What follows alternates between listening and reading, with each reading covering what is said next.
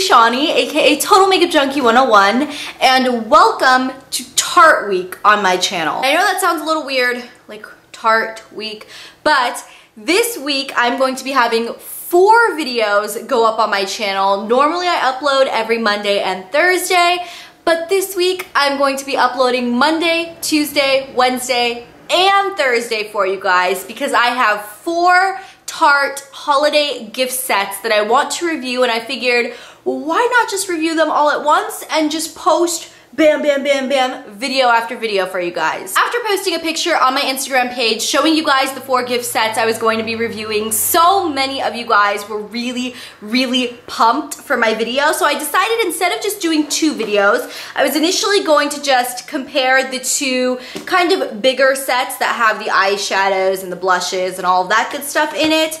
And then I was going to do a separate video on just the 2 different blush sets that Tarte has. I decided to split it up into 4 different videos so I could go into really good depth on each and every set. And in the videos, I will absolutely tell you guys which ones of these kits I prefer over the other because I want to do a really good in-depth review on these goodies. So I figured, you know what, 4 individual reviews on these kits will give you guys the most information. So like it says in the title, this video is going to focus on the Sephora exclusive Tarte Bon Voyage gift set. This set is $59. Tarte claims that it is a $423 value. So that is a giant value you are getting for $59. The boxes on the Tarte holiday products are too stinking cute this year. I believe the entire collection is called the Sweet Dreams collection.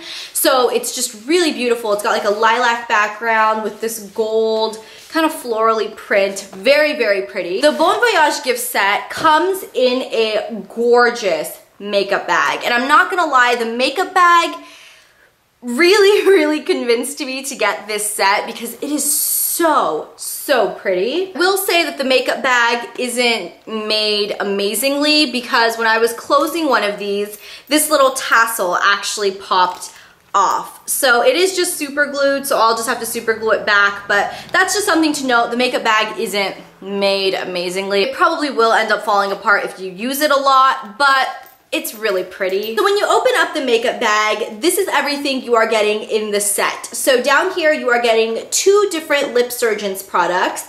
You are getting one of the Lights Camera Lashes mascara, one of their lip and cheek stains, a mini maracuja oil, and an Amazonian clay loose setting powder. And then here at the top you are getting an eyeshadow palette. Now the best part about this makeup bag is that you can actually use it as a makeup bag because this little insert completely pops out. The makeup bag can be completely emptied. So before we talk about the eyeshadow palette, which I know is probably the thing that everybody's the most excited about, I just want to run through these things that you're getting additionally. So this first thing you are getting is the Tarte Smooth Operator Amazonian Clay Finishing Powder. It is just a loose finishing powder, very similar to like the Makeup Forever HD powder. It's just a translucent loose setting powder. It does its job, nothing too fancy, nothing too exciting, but it works if you want to use it. Next up, you are getting a mini bottle of their maracuja oil, and I have to say this oil used to be my holy grail facial moisturizer. I used to use it all the time. I think I've gone through 3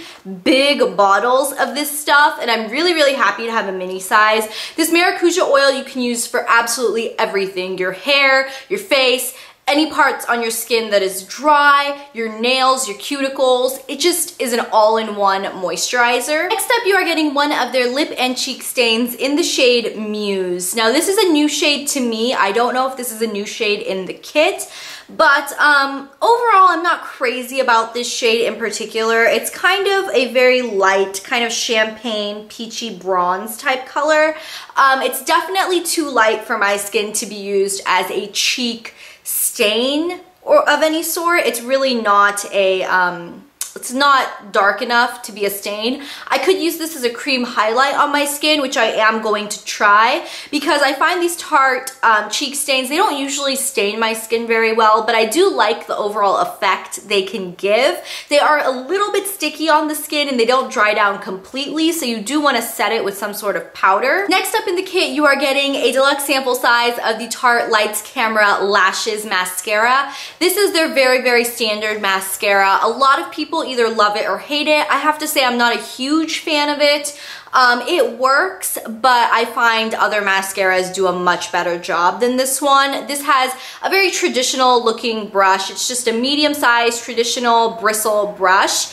And, you know, it's just kind of an average mascara. So as far as the Lip Surgeon's lip tint, you are getting it in the shade Romantic. And this is a really, really nice medium, neutrally mauve-y pink. It doesn't have any shimmer in it. It's just a cream finish. And this, I think, is a really beautiful, universally flattering shade. I am really glad they went with a shade like this for the kit versus a lighter nude, because this is actually a very nice neutral color, even on my skin tone. And then as far as the Lip Surgeon's lip gloss, this one is definitely a lot more sheer than I was expecting it to be. It's kind of a very, very sheer, once again, neutral, mauve-y, pinky type color. The shade is very, very similar to the Romantic Lip Surgeon's lip tint, but it's just much, much more sheer. It almost shows up as a clear lip gloss on my lips. As far as what I think of these lip products, I have and I think always will love the original Lip Surgeon's lip tints. These are just fabulous jumbo lip pencils. In my eyes, they are the ones that kind of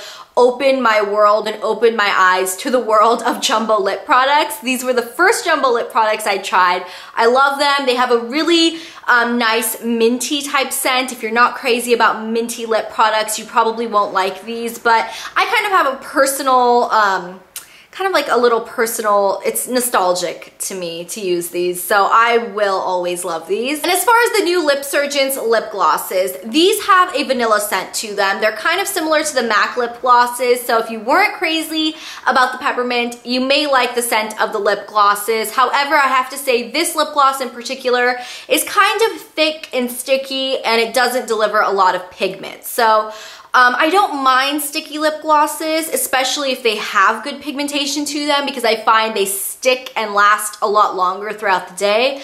But if this lip gloss was kind of just clear to begin with, I don't know. It's just something about the stickiness. It's only worth it to me if it's delivering really beautiful color, and this one really isn't. Okay, now on to the main part of the review, the thing I'm sure you guys were all waiting for.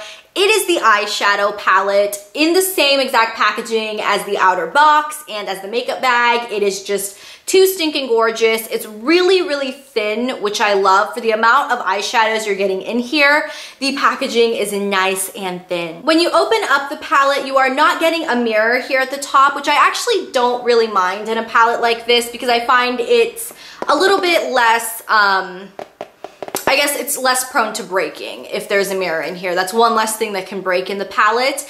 And all of the shadows are covered by a plastic sheet with the names on them. Now, this is one thing that I always have a beef with, because I wish Tarte would just print the stupid names on the back of the palette. It's really not that much more effort, and it would just save everybody from having to keep this plastic sheet if you want to know the names of these. Ignoring the plastic sheet, as far as the actual eyeshadows you are getting in this palette, they are gorgeous. Now, they are in the neutral color scheme. You can see you're not getting any significant pops of color in this palette, but if you are looking for just a nice, you can take it anywhere with you, you can get any type of look with this type of palette, this is beautiful. Now, to me, this palette definitely leans a little bit more cool than it does warm. You're getting a lot more cooler neutrals, especially here with these browns. They're definitely infused with some purple. There's this kind of darker purple. You're getting some like charcoal, some silvers.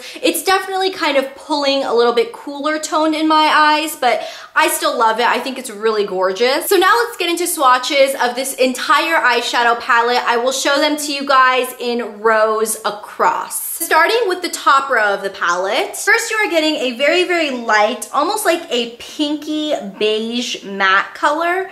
Then you are getting a light brown. This one is also a matte finish. Then you are getting a medium brown, just a couple shades darker than the last one, and this one is also a matte finish. Then you are getting a darker, almost like a purple toned matte brown. And then you are getting the deepest, almost like a charcoal purpley toned matte. Moving on to the second row in the palette. First up, you are getting a light matte warm tone beige color. Then you are getting a slightly metallic medium coppery brown. Then you are getting a dark coffee brown with a matte finish. Then you are getting a slightly metallic dark coffee brown. And then lastly, you are getting a darker, very, very deep brown color with a little bit of metallic finish. Then for the third row in the palette, first off, you are getting a very, very light, kind of beigey white, but this one has a lot of really awkward, chunky glitter in it. I really don't like this shade a lot. Then you are getting a very light, matte, medium brownie type color. Then you are getting my favorite color in the entire palette. It is a gorgeous, extremely metallic, coppery brown color. Then you are getting a very dark matte coffee bean type color. And lastly, you are getting kind of what I would describe as a forest teal. It's kind of almost a forest green, but it has a little bit more blue tones in it. And now for the last row in the palette. First off, you are getting a very, very metallic, almost like a glittery silver color. Then you are getting a slightly metallic gray. Then you are getting almost like a bluey charcoal gray matte color. Then you are getting a true charcoal matte black. And lastly, you are getting a matte, almost like a cobalt purple. This is a really unique color in the palette. Now, as for the quality of these eyeshadows, I have to say they are pretty much right in line with what I expect from a Tarte eyeshadow. They are not extremely pigmented. They don't deliver a lot of color. I did have to build up the swatches that I did. I didn't put them over primer, but I did have to put at least 2 to 3 layers of each color to get that color payoff. I have to say Tarte eyeshadows are the eyeshadows I would personally recommend to a beginner. They are so beginner friendly because they don't deliver too much color. You can blend them out so easily. They're not really powdery. You won't get a lot of fallout with these shadows, but you do have to build them up. So even if you're using some of these darker colors and say you are kind of intimidated by darker colors, you really don't have to worry with these because they don't deliver that much payoff anyways. As you saw in the swatches, you can get them to be built up, but I have to say these are just kind of easy eyeshadows.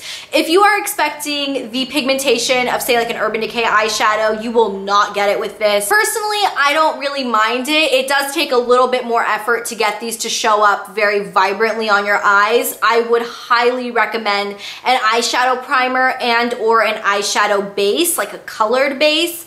Those would help these eyeshadows infinitely. They're not bad by any means. That's just kind of the way Tarte eyeshadows are. I have found that to be the case with any Tarte eyeshadow I've used. So that is my overall review on the Tarte Bon Voyage set. If you guys want to see how I think this set compares to the Ulta exclusive, this is the Away We Go set, I will have a review on this set coming up tomorrow, and I will talk in that video how I think this one compares to this one. So stay tuned for tomorrow's video. I will put a link to it at the end of this video if it is already up. But as far as just this set, as far as everything you are getting in this set, do I think it is worth the $59? I don't think it's bad. But I think unless you are over the moon about the eyeshadow palette and you guys haven't tried Tarte eyeshadows and you want to, or if you love Tarte eyeshadows and you know you love them, then only this kit would be worth it. So that is all I have to say on that kit. Like I said, stay tuned tomorrow for my Away We Go palette review, and I will talk about the comparisons and which one I prefer in that video. So I will see you guys tomorrow. Bye. I will also be comparing it to the Sephora exclusive Bon Voyage set, which I have found at Ulta and at TarteCosmetics.com. You cannot find this product at Sephora store.